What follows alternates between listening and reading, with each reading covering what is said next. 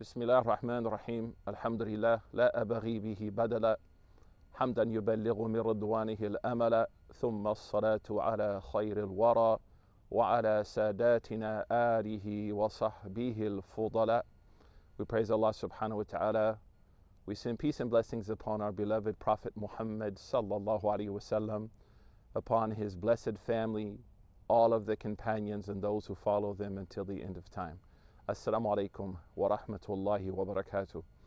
This is the second in a series that I'm putting together on discussions and ideas, not final thoughts by any means, on what an Islamic political theology would look like within the context of North America.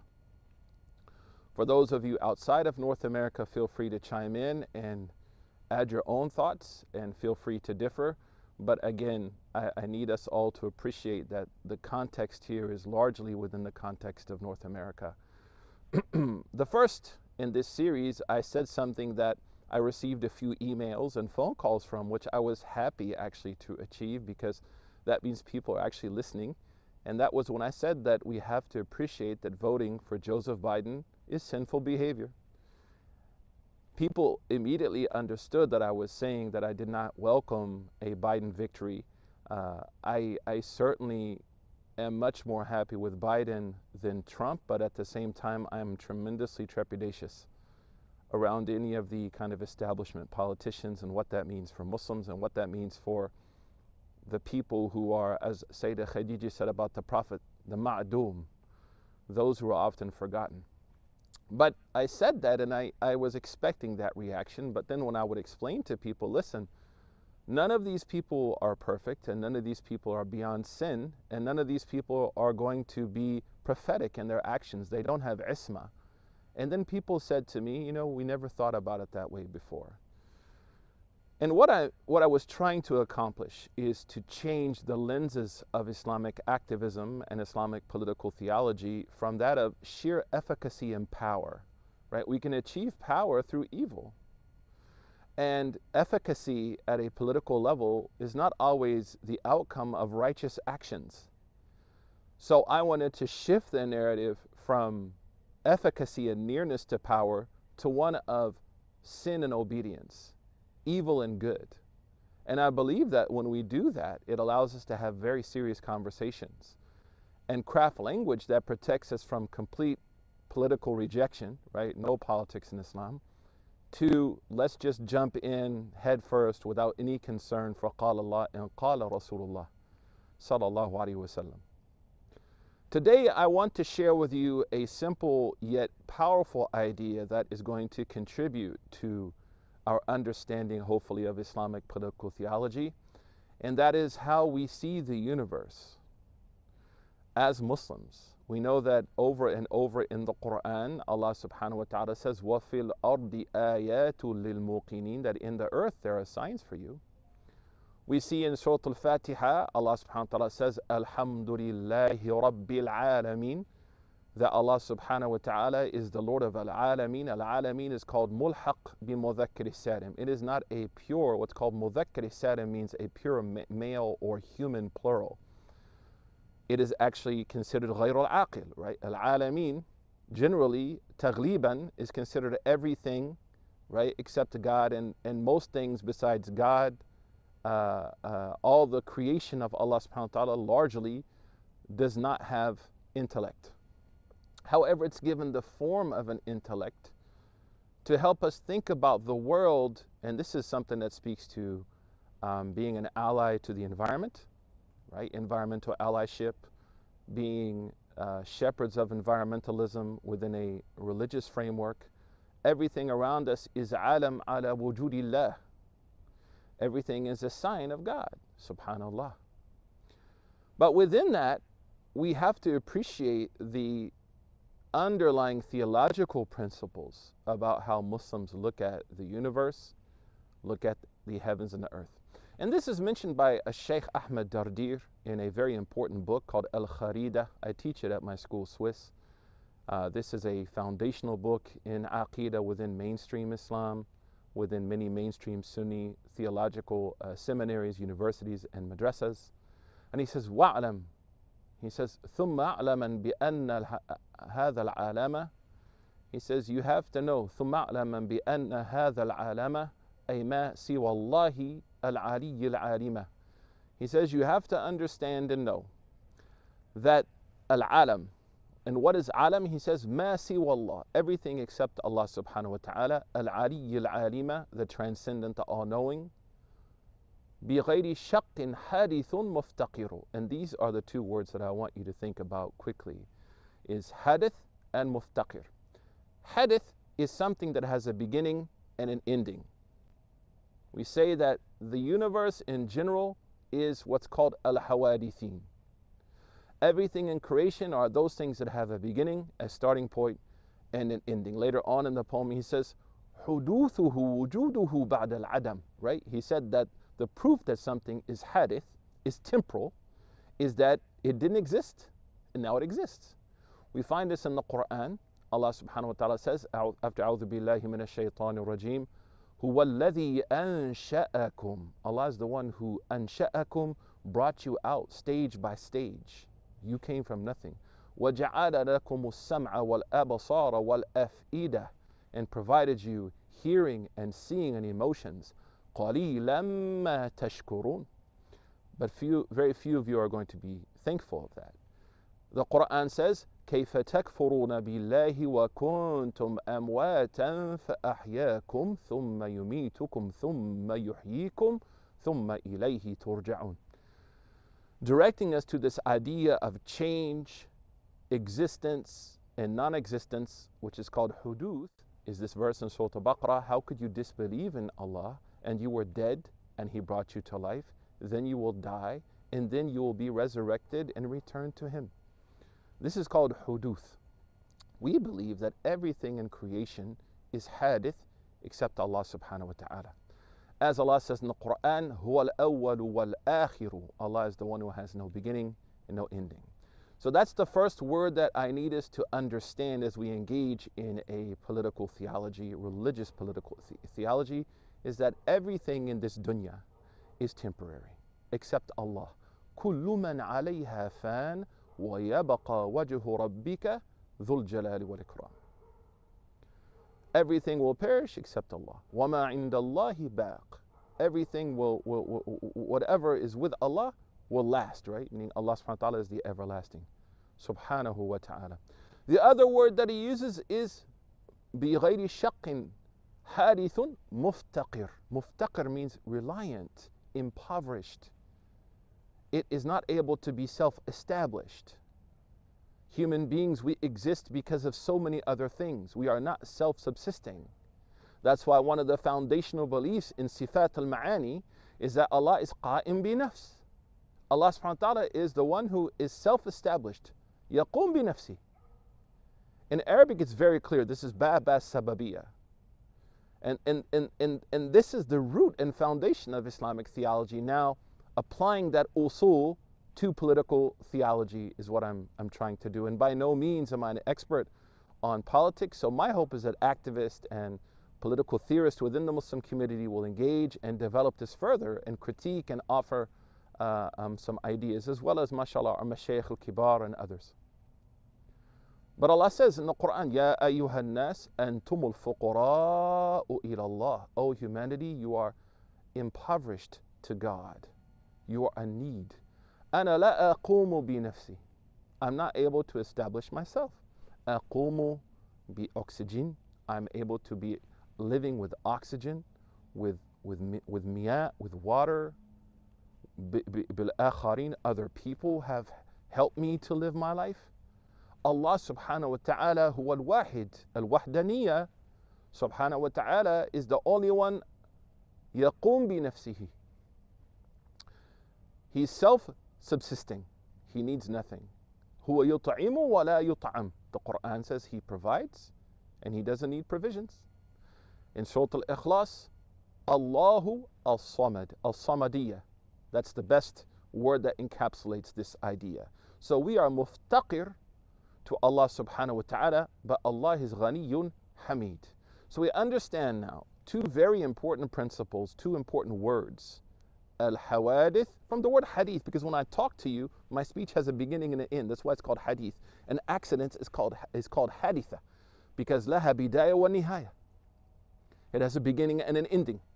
So everything is temporary except Allah, and everything is in need except of Allah subhanahu wa ta'ala, except Allah subhanahu wa ta'ala. This is going to form the foundations and the bedrock of how we think about helping others, how we align to address injustice, how we look after things like economic inequality, social stratification, bigotry, and racism.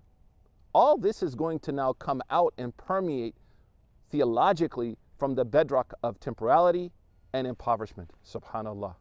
As the Prophet ﷺ said, the best of you are those who understand that all, in some, Al-Hattab al-Maliki said, this is one of the last hadith of the Prophet ﷺ, when he said that all creation are reliant on Allah. And the best of you, as related by Bukhari, are those who look after those who are reliant upon Him. But that's going to come later. Sheikh Dardir, alhamdulillah, I was able to read this to the Mashaykh, alhamdulillah. And there's something important I'll say as we finish. He continues, and this is the foundation really that I want to get to. In the line he says, بِغَيْرِ شَقٍ حَادِثٌ مُفْتَقِرُ لِأَنَّهُ قَامَ بِهِ تَغَيُّرُ. Because Allah subhanahu wa ta'ala, the next part of the poem says, after it says that, creation is temporary and it's in need, it's impoverished, it's not self-subsisting, because Allah created it to taghayyur. Remember this word, taghayyur. It is in a state of flux. Ghayru maghdubi, other than. So this word is very from the same root. Taghayyur, it's always in an other. It's always in flux. لِأَنَّهُ قَامَ بِهِ تَغَيُّرُ. Because Allah has created the temporary world to always be in flux. And that's going to take us to our discussion next week. If something is in flux, it needs management.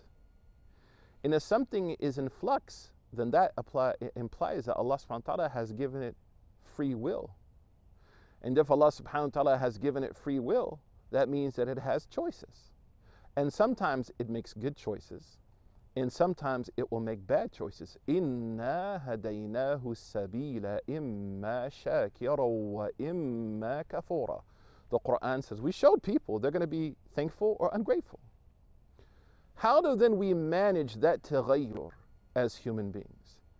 There is a flux which is out of our control. The gray hairs on my beard, I cannot pull a Rudy Giuliani, right?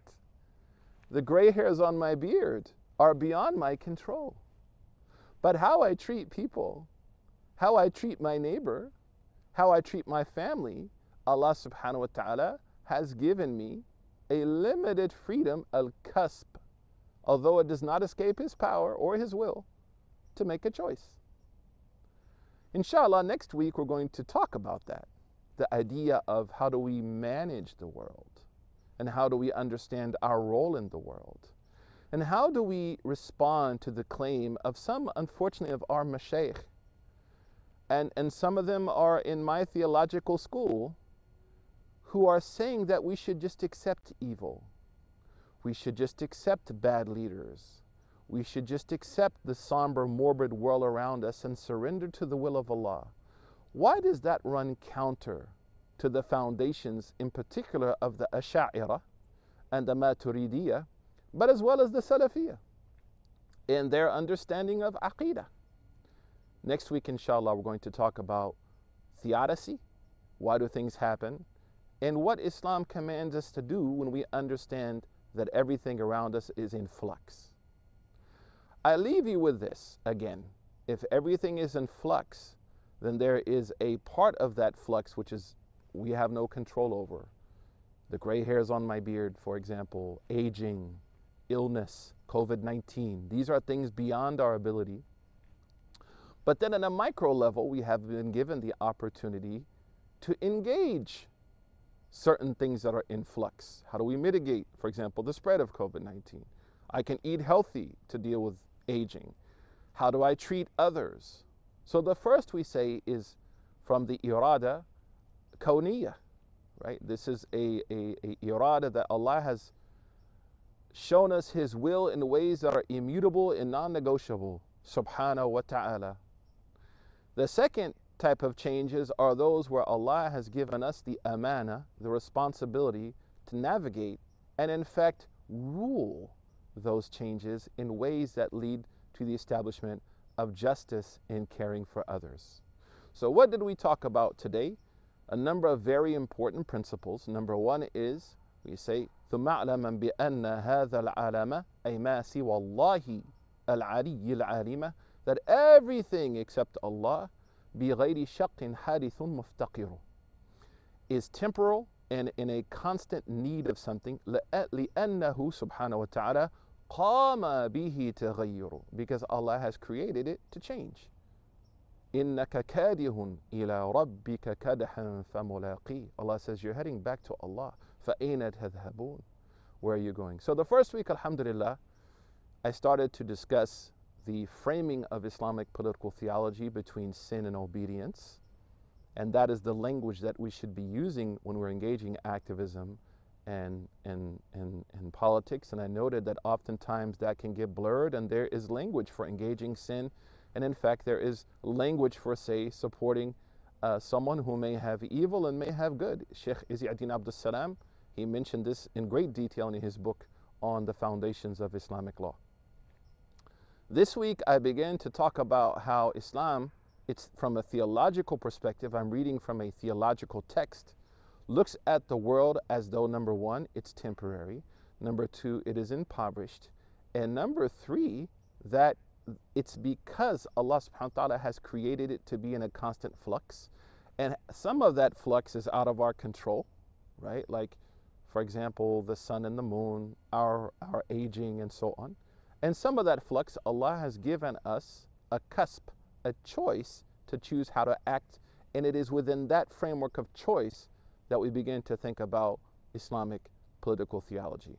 Barakallahu feekum. May Allah bless you and increase you, and may Allah subhanahu wa ta'ala help give us basira.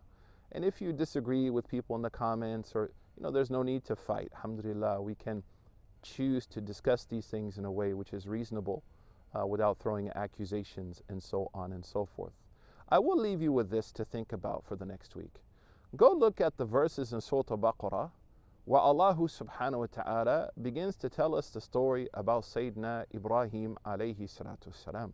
أَلَمْ تَرَ إِلَى الَّذِي حَاجَّ إِبْرَاهِيمَ فِي قَوْمِهِ, when he went and spoke to the leader of his people. In arguing with that person about his injustice and his failure to worship Allah alone, Sayyidina Ibrahim uses the fact that he is opposing the true God whose will is immutable. That the taghayyur which Allah has imposed upon creation is a reminder to oppressors and evildoers that that's who you're opposing. Based on what I just said, think about that critically. And then continue to read the following verses, where Allah mentions the one who passes by a abandoned town. And then the next verse where Sayyidina Ibrahim says, Arini kayfa tuhyi al-mawta, show me how you cause life to death. Think about that within the context of today's discussion and see if you can extract any meanings in light of the terms that I introduced. Barakallahu feekum. We'll see you next week where we'll talk about the challenge of theodicy and how morbid times are not an excuse to give up on our ability to make right choices. Jazakumullahu khairan. Wassalamu alaikum wa rahmatullahi wa barakatuh.